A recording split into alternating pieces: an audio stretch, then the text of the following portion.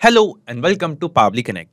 So in this video, we are going to show you how you can send new rows of data from Google Sheets to Pabbly Connect every 1 minute. So existing add-on which Pabbly Connect have for Google Sheet, using this add-on, you can add a webhook URL in your Google Sheet and you can instantly send the new row of data from Google Sheet to Pabbly Connect. Or you can auto-schedule to send new rows of data from Google Sheets to Pabbly Connect every 1 hour. Or you can choose to send custom data from your Google Sheet, or you can choose to send all the data of your existing Google Sheet to Pabbly Connect. But right now guys, the process which we came up with in this video, using this, you can check for new rows of data in your Google Sheet every 1 minute. And in last 1 minute, if you have added few rows of data, you can send those new rows of data every 1 minute to Pabbly Connect and trigger your automation workflows. Let's say in last 1 minute, I have added 10 new rows of data in my Google Sheet. So after 1 minute, when this trigger will check, it will find all of those 10 new rows of data and then it will send all of those data to our workflow will trigger in Pabbly Connect. So how you can set up this kind of trigger for Google Sheet that will check for new data every 1 minute and send that data to Pabbly Connect. To do this, we will be adding a simple app script in our Google Sheets account. And don't worry guys, you don't need to have any kind of technical skills or coding knowledge. I'll just share the link of the app script in the description box. You just have to copy the app script and paste it in your Google Sheets account. So let's start with the process. Here you can see that I have created a workflow in Pabbly Connect. Here in this workflow, I'll just choose Google Sheet in Trigger. Select Google Sheets. And then in trigger event from the drop-down, select new or updated spreadsheet row. After selecting the trigger event, as usual, Pabbly Connect give us the webhook URL.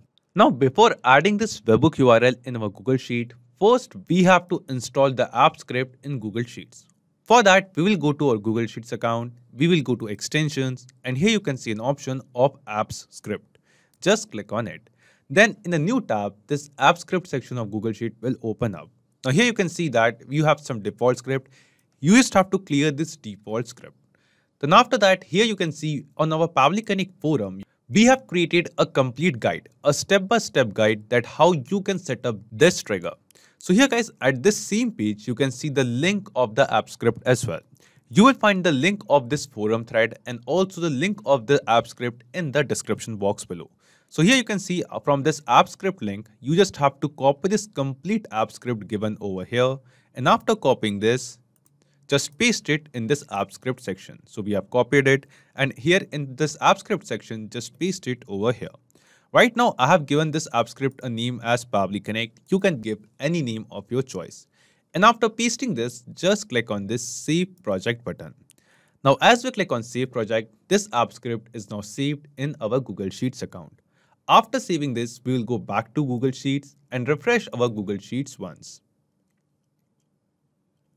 And after refreshing our Google Sheet, we will see within few seconds, we will have Pabbly Webhooks option over here. So because we have added this app script, now you can see after refreshing it, within few seconds, we have this Pabbly Webhooks option. Just click on this option and from the drop down, select Send Rows every minute. And now you can see that this dialog box will appear in front of us. Let's read the instruction. The trigger will auto send new rows from Google Sheet every minute.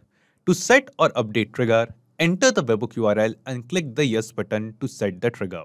Optionally, set the last column name which when filled will trigger and send the row. So here guys, you just have to enter the webhook URL given by Pabbly Connect. From the workflow, just copy the webhook URL and then you just have to paste it over here. And also to add the webhook URL, we have two different options. Either we can only enter the webhook URL over here or we can enter the webhook URL with the last column. So if the new row of data will be entered in last column which we are going to enter, only in that case, the data of that row will be sent to Pabbly Connect. So here it has given us the example like after entering the webhook URL, you have to enter a comma and then you can enter the last column name. So what we are going to do, we have copied the webhook URL from Pabbly Connect. Let's paste this webhook URL over here. And after pasting the webhook URL, let's add a comma and enter a last column. So here guys, in my Google Sheet, I have 3 columns of data. So column C is going to be my last column. So I will be entering column C as the last column over here. And then if you click on yes, this trigger will set up. And if you have already created a trigger using this process, now you want to remove the existing trigger. In that case, you can select no over here. So right now I will be just creating this trigger and click on yes. After clicking on yes, we can see the trigger setup is successfully done. Now every 1 minute, this trigger will check for new rows of data in our Google Sheet. And if it finds a new row of data in our Google Sheet added in last 1 minute, it will send all of the data to Pabbly Connect over here. Now here in our Pabbly Connect workflow, it is showing us waiting for webhook response. And here in our Google Sheet, we already have one row of data over here. So we will see within few seconds, the data of this first row which we have in our Google Sheet after headers, the data of this row will be received inside Pabbly Connect. Also, there is one important thing. While setting up this trigger, you just have to ensure that you have proper headers and at least one row of data in your Google Sheet.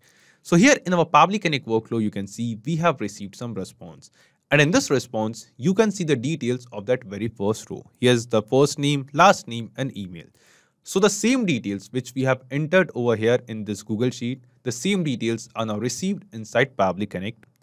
Now after receiving these details, guys, what we are going to do, we will just wait for a few minutes. And after a few minutes, we will enter some new rows of data in this Google Sheet. And we will check whether the new row of data which we are going to add in this Google Sheet, within 1 minute, that data is sent to Pabbly Connect or not. So here guys, you can see the time right now is 1:28 p.m. Okay, so we have waited for a few minutes. It's 1:36 p.m. right now. And now we are going to enter a new row of data in the Google Sheet just to check this trigger. So before adding a new row of data, what we are going to do, we will go to a Pabbly Connect workflow and we will click on this recapture webhook response button. It has changed to waiting for webhook response.